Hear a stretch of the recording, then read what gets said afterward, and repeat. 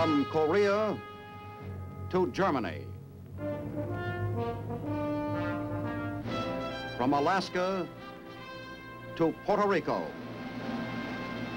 All over the world, the men and women of your Army are on the alert to defend our nation, you, the American people, against aggression. This is the big picture.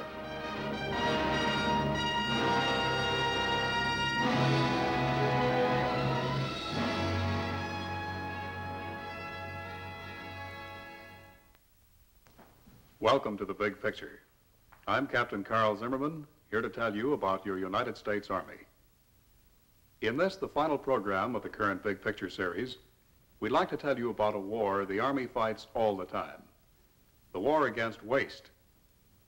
We'd like to show you how the Army encourages its soldiers to be cost-conscious. First, we take you to Washington, and a word from the Secretary of the Army, the Honorable Frank Pace, Jr.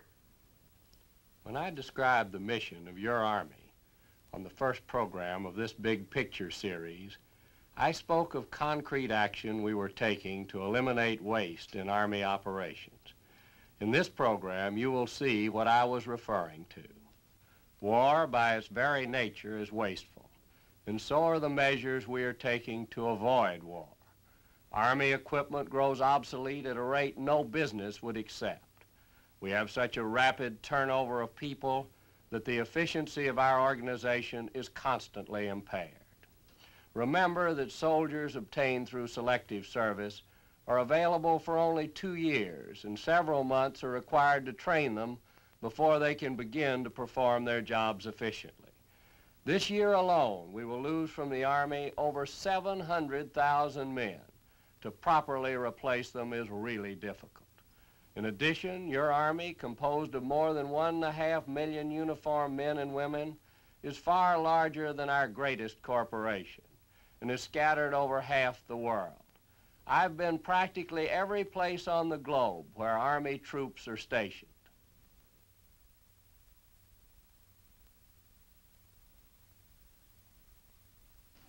One of the great thrills that I get as Secretary of the Army is seeing our young men stationed all over the world. Actually, it gives me renewed faith in democracy to see these young men training to defend our way of life. To me, they're not only soldiers, they're ambassadors for our way of life, and I think they do a splendid job of it. I've been to Japan, Korea, and Okinawa. I've been to Hawaii and Alaska, where I've seen men battling against the elements. I've been all over this country to training stations in this country, to the Caribbean, to the Panama Canal. I've been over to Europe, in Germany, Austria, and Trieste, where our men stand for the forces of right against the forces of wrong. Now, while all those things are thrilling to me and to you as individuals, nonetheless, it makes for a big, complex, difficult to operate organization. That is one of the things that I have been trying to explain as the problem that faces us in your Army today. In telling you about our far-flung depots and telling you about a 5,000-mile pipeline to Korea, a 3,000-mile pipeline to Europe, I'm not trying to say that the Army can't do a better job than it's doing today. I'm merely trying to make clear to you that it's more difficult than most people think. I'm satisfied that we can do a better job. I'm satisfied we are doing a better job, and in the next half hour, you'll see what I mean.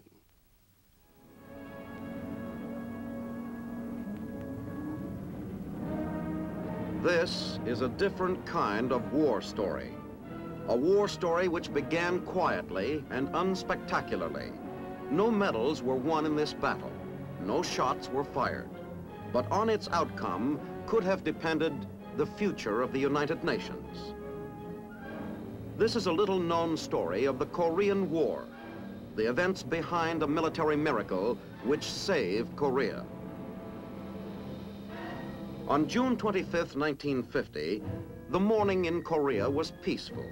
The people, mostly farmers and peasants, went about their daily tasks in the fields.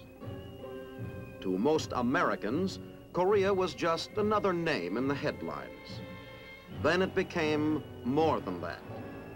As communist troops and equipment poured down from the north and struck across the 38th parallel, Korea became the concern of the United Nations.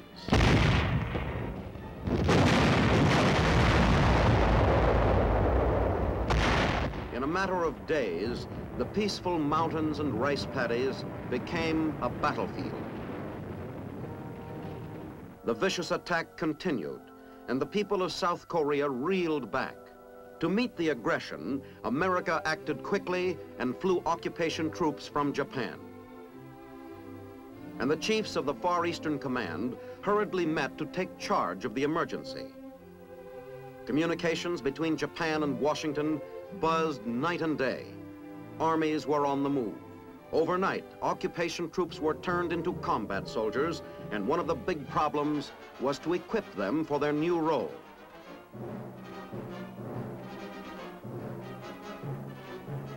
The facts were not too good. There weren't enough vehicles available to meet the exacting demands of combat, and our fighting men badly needed weapons. Tanks, guns, rifles, ammunition. They needed all they could get, but they fought bravely with what they had. The urgent order flashed back to America: we must have weapons, thousands of them now. But arsenals in America were already overtaxed.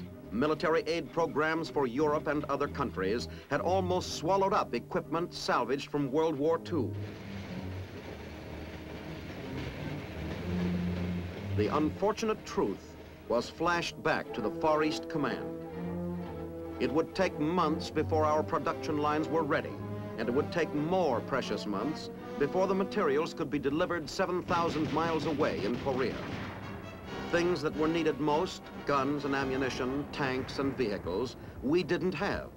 Without them, it would be impossible to stop the advancing Reds. The urgency of the situation demanded quick action, and to achieve the military miracle which saved Korea, our military leaders turned to this: junk. Buried in the jungles and half submerged on the beachheads of the Pacific lay tens of thousands of rusting, wrecked weapons of another war, equipment of all kinds, seemingly useless, vehicles, personnel carriers, machinery, corroded hulks pockmarked with shell fire. It was all available. The miracle was to make this old equipment fight again. Plans to retrieve and rehabilitate most of the automotive equipment had been laid long before the Korean campaign, but the demands of combat now made the task of paramount importance. The job of performing this miracle went to the Japan Logistical Command. From their headquarters in Japan, they directed the biggest salvage drive ever. The stakes were high: American lives in Korea and the prestige of the United Nations. It was a race against time, and slowly the miracle of supply, which was given the name Operation Roll-Up, moved into high gear. From collection points in the Pacific Islands, vehicles and weapons were rounded up. Gradually, the jungle gave up its valuable captives. Tanks, trucks, all kinds of vehicles and weapons were rooted out of overgrown battlefields and transported to Japan.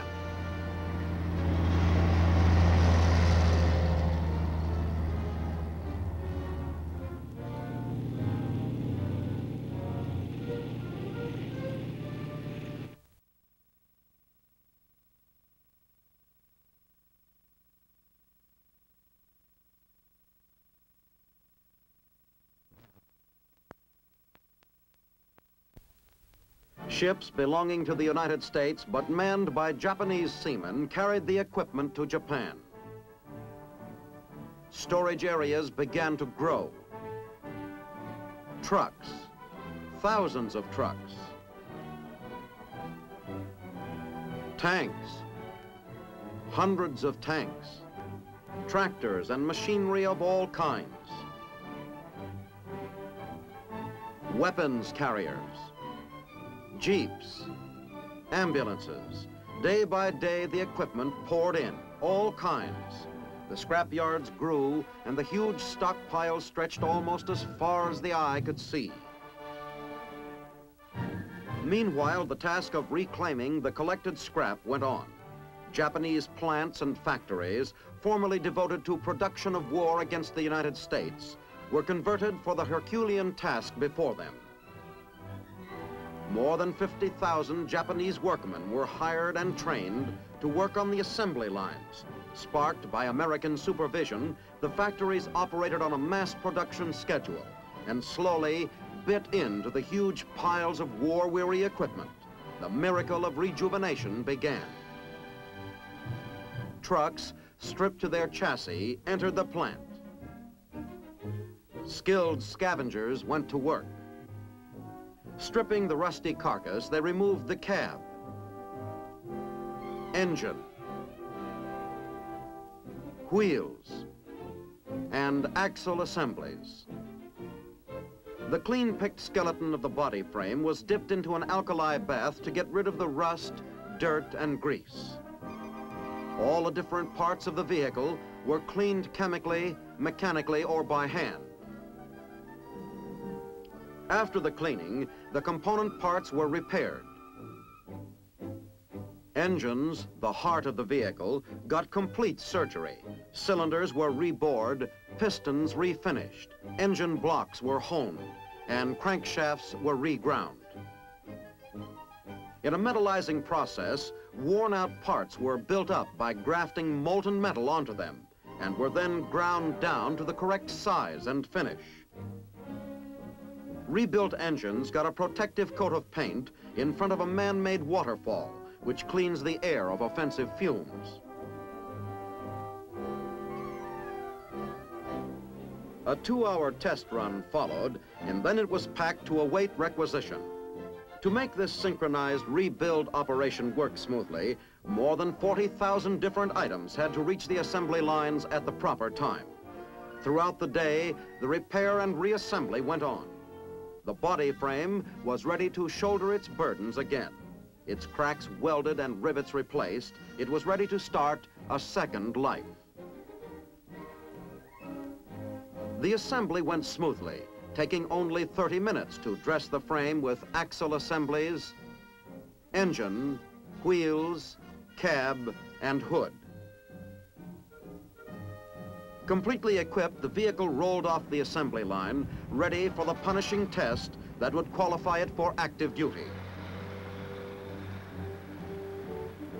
All the know-how of American industry was thrown behind the effort of bringing the old weapons back to life. And as the rejuvenated items came off finished assembly lines, they were quickly sped to the fighting fronts. Late one afternoon in November 1950, word came to Japan that the 2nd Division had suffered heavy losses in Korea.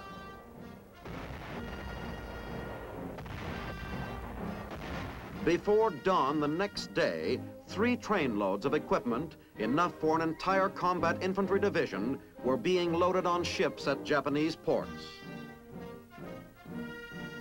Another time, 52 hours after the Marines marched out of the Chosin ambush, re-equipment for an entire division was at sea, and all of this equipment came from our derelict weapon heaps, the mountains of materiel collected from the battlefields of Guam, Saipan, and Okinawa.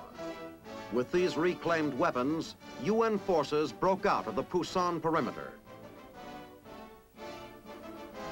With rifles salvaged from the scrap heap, the 10th Corps hit the beaches at Incheon, and the 8th Army pushed north to meet them. In the first 3 months of the war, we used 100,000 tons of ammunition, all of it reclaimed through Operation Roll-Up. In the first 4 months of the campaign, 89,000 M1 rifles were rebuilt from the old weapons reaped in the Pacific Roll-Up or brought back from Korea. 49,000 jeeps and trucks were salvaged and used in Korea. 45% of all the tanks used in Korea were reincarnated from broken hulks. 82% of the armored cars. 75% of the artillery, 64% of the precision instruments, and 80% of the infantry weapons, mortars, rifles, carbines, bazookas and machine guns. All were brought back from the jungle and made to fight again.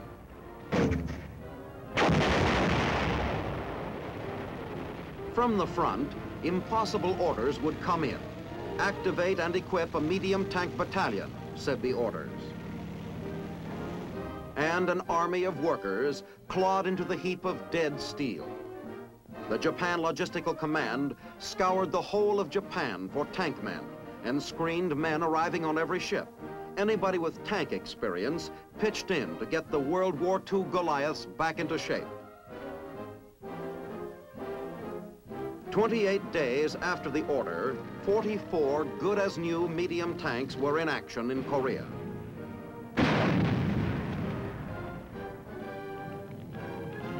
Riding in rehabilitated tanks, vehicles, and with their fingers on the trigger of former scrap heap guns, the 8th Army drove the Reds out of South Korea.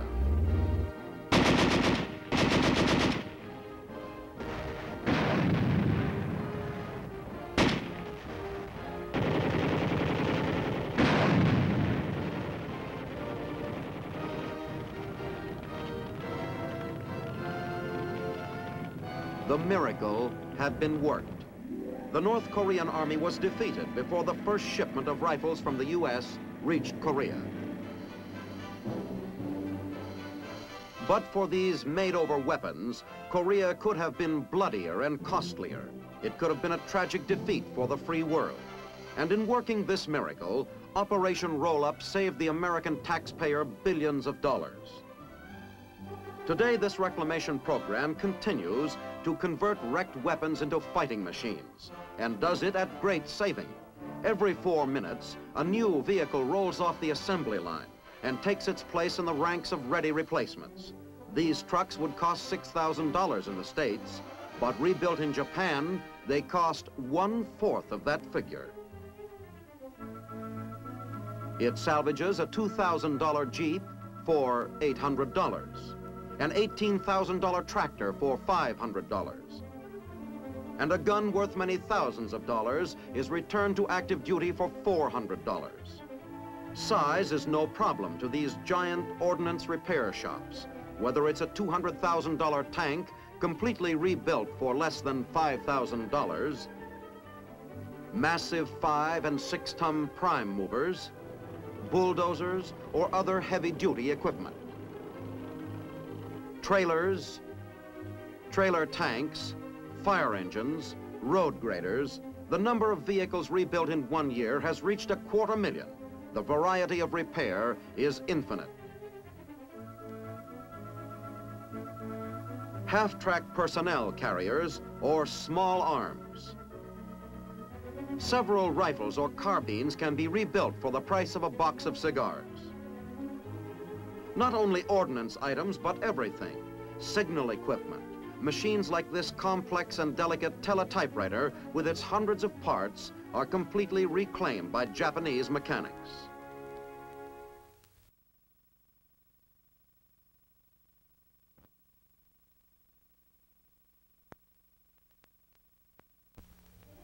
An outstanding discovery has been that about half of the old tires, which have been deteriorating in the jungle for the past 6 years, can be economically reconditioned.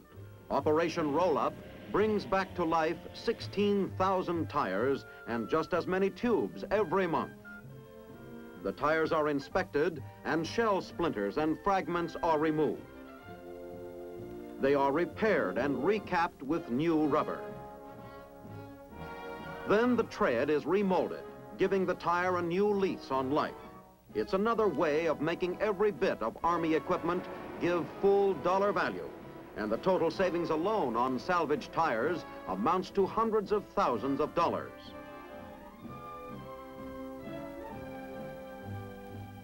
Today, after its gradual buildup, the money-saving Army reclamation program is in full swing.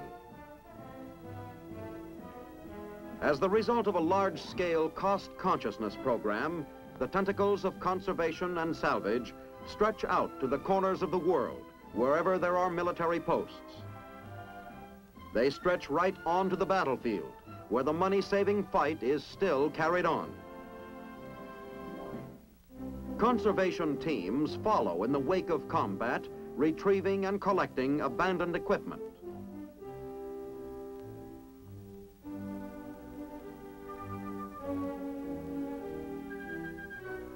Everything is picked up and brought in, including captured enemy weapons and equipment.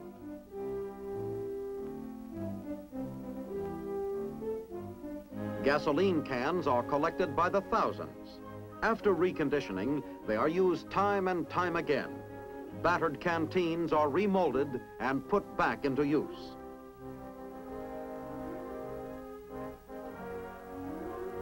Reconditioning of clothing is a big item in the Army's money-saving program.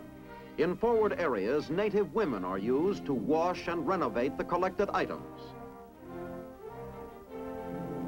From the frontline laundry, the clothing is sent back to warehouses in Japan, where it gets further renovation. It is unpacked, repaired, sorted, bundled and baled, and returned to stock. In one 5-month period in 1951, 3.5 million items of clothing were reclaimed.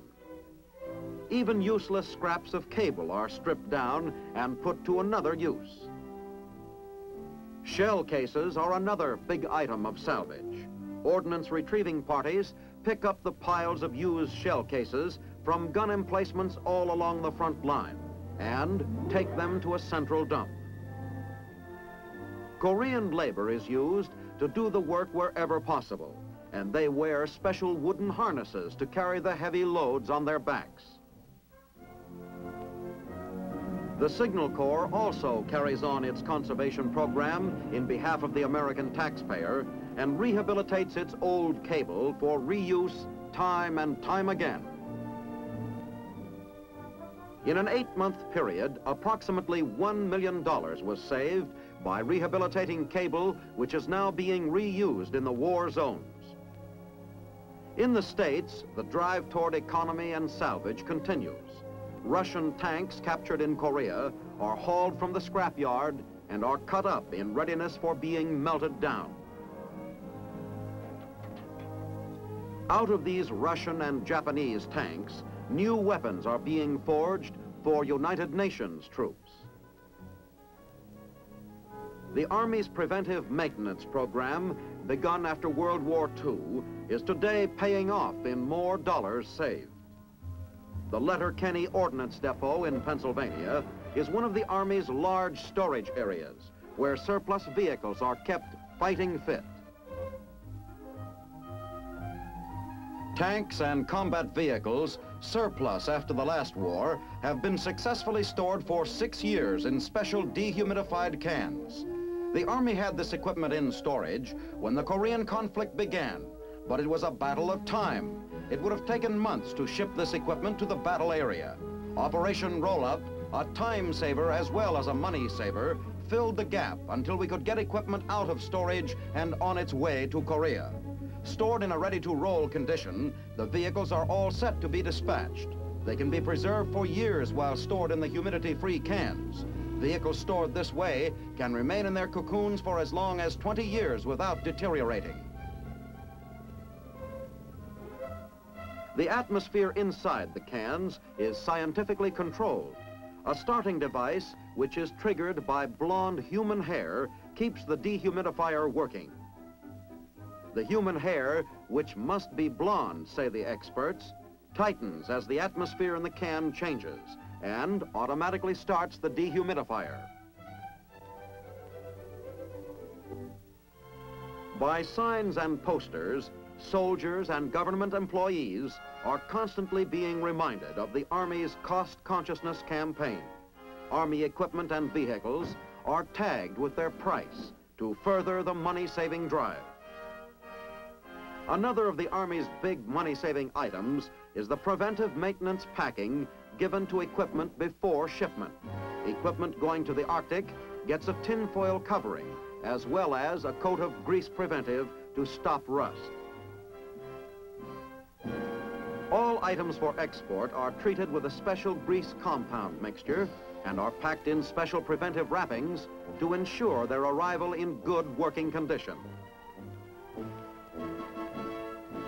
The Army today, dutifully aware of its responsibilities to the tax-paying people of America, is on guard against waste. Everywhere, the Army continues its war of salvage. In this battle, there will be no ceasefire. America today faces a new problem. It faces the problem of purchasing insurance for peace for the first time in its peacetime history.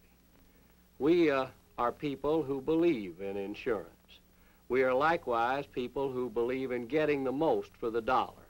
That is how America has grown to the great nation that it is today. As Secretary of the Army, I am dedicated to the proposition that we will get more for the taxpayer's dollar. That means that we'll get more fighting power for every Army dollar that's spent. Expressed in simple terms, it means that if a soldier turns off a light button that might otherwise be on, it means that if he stops a motor that's running, if he protects a rifle that he might otherwise lose, that means that somewhere in the world there is more equipment for those who are fighting for the forces of freedom. That's why we have a cost consciousness program and have had one for over a year that identifies in every soldier's mind the fact that he is a taxpayer as well as a soldier. That's why we started Operation Red Tape, to try to cut the red tape out of the Army if it's possible. Even more important, that's how we achieve certain measurable savings, such as $8 billion in saving for rehabilitation of old equipment. There are other statements of savings here, but the big point is that I think today the Army as a whole realizes that it's important that it save the taxpayer's dollar, their dollar.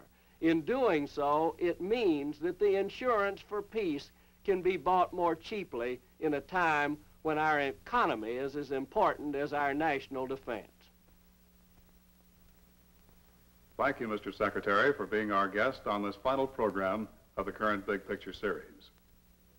What you have seen during the past 13 weeks has been a documentation of your Army at work. An Army second to none, dedicated to freedom and the defense of the United States. An Army of men and women, intelligent, trained soldiers whose strength lies in their state of preparedness. An Army of the finest weapons in the world today, backed by science and industry. An Army made of many individual parts, welded together by teamwork. The Army of the United States is your Army, dedicated to the defense of the American heritage from which it was born.